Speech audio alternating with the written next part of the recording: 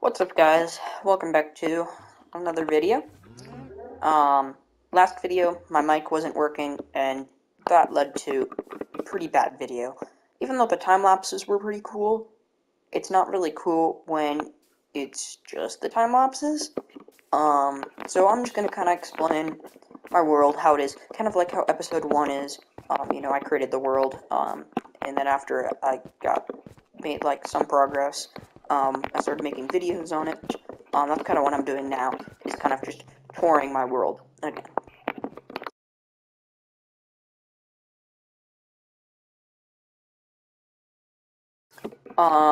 So in order to make the thumbnail of last video, I had to make this forest. This is what you see now. It actually doesn't look as cool in the thumbnail just because these higher trees up here kind of block back here, which kind of ruined the thumbnail, but it still looked good. I liked my idea that I had, just didn't look cooler in my head. Why you see bamboo here, is actually because I found some stuff over there. I found mangrove, was it forest or jungle? I don't know what they call it. And then I also found a jungle biome, which is pretty cool. Mangrove biomes are very rare, or they're quite rare. You don't really find them early game that often. And I'm running low on coal, and coal's just kind of annoying to get. And bamboo acts as another way to smelt stuff. So instead of using coal to, cook my food, cook my iron, well, I guess it'd be smelting your iron. I can use bamboo. So this is kind of what I've done here: set up a little bamboo farm. And if you looked at my inventory, you see a lot of wood. And from that last episode, oh jeez, I've got a lot of wood, and I didn't have this birch last episode because there's no birch here. But there's like one birch tree here, and then from that saplings, I gathered more saplings from, getting trees, and I made this little birch farm. Got a ton of birch. I have more birch than any other wood because I just kind of. So I got enough wood to build, which is probably going to be episode 5. But now we get to explore.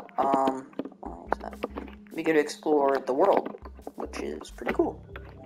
Okay, so you've probably seen it before, but it's hard. Like I make the clips, but then my voice sounds all weird or something like that. But this is my house. This is the inside. I got the chests over there.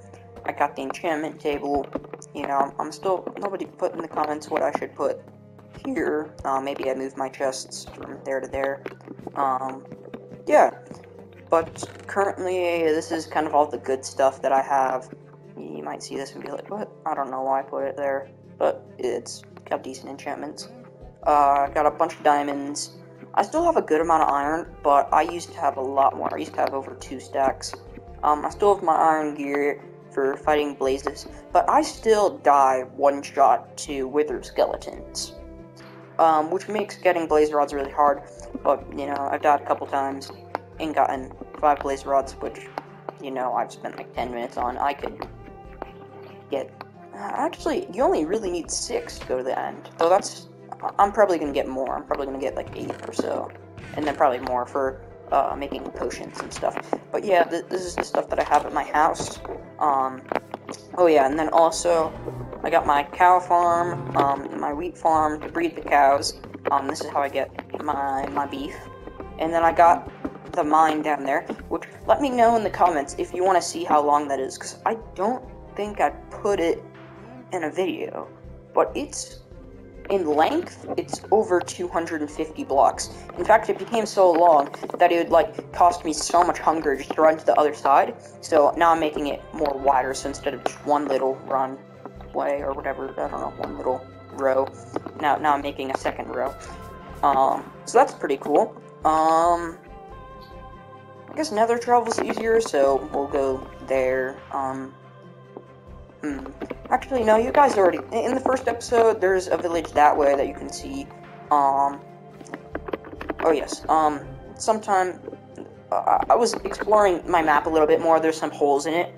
So basically, I explored the bottom section, because I've not explored that yet, because it's just ocean. But while exploring the corners, you can see tips of stuff. So over there is a pretty cool village. but there's not much there. It's a village, and that's about it.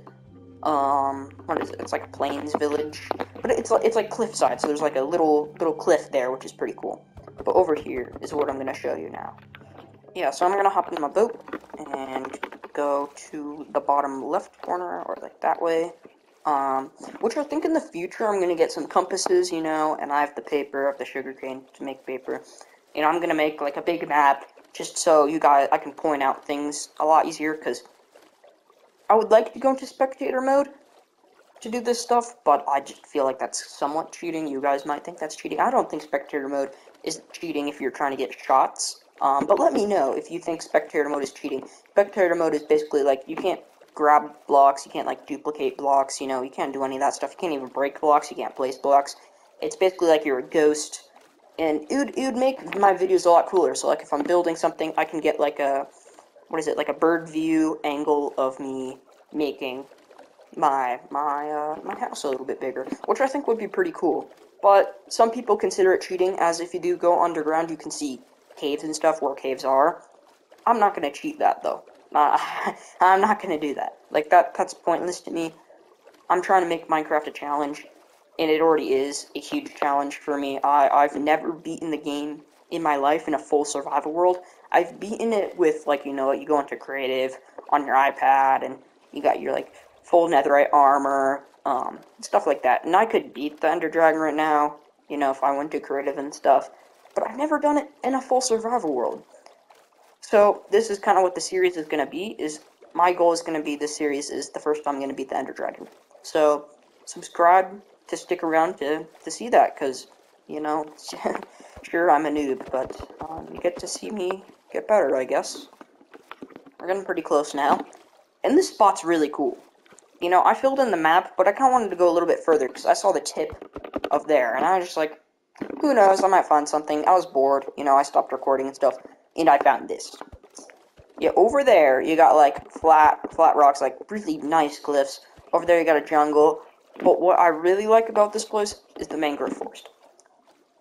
I found it so few times that I literally know how many times I've found it in a world. And I'm including, like, creative worlds, but I'm not including, like, stuff where I, you know, do /locate mangrove forest or whatever, you know.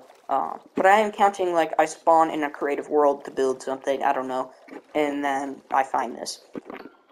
And I've only found it 3 times. It's quite rare. And the thing about it is, it's not really that rare, and it's a lot easier to find it endgame with, like, elytras, you know, which is basically, if you don't play Minecraft, it's like a tool used to fly, basically, which you could imagine it's a lot easier to explore while flying and not boating around. It's a lot quicker, too. But yeah, mangrove forests are pretty rare. And then they got a new wood type, which I'm able to use. It's kind of like, I don't know how to explain it. I would have to show you, you guys. So you, oh, here's the wood. So it kind of looks like oak from here, but if you mine it, you get little red particles, and that's because when you mine it, you got this little red inside, which is pretty cool. And then also when you strip it, you got that red. That sounds pretty sus. But when you strip it, you get this little red, which is cool because my favorite color is red. So I think I'm going to use that in the future. I'm not great at building, so I'm just not sure when I'm going to build it.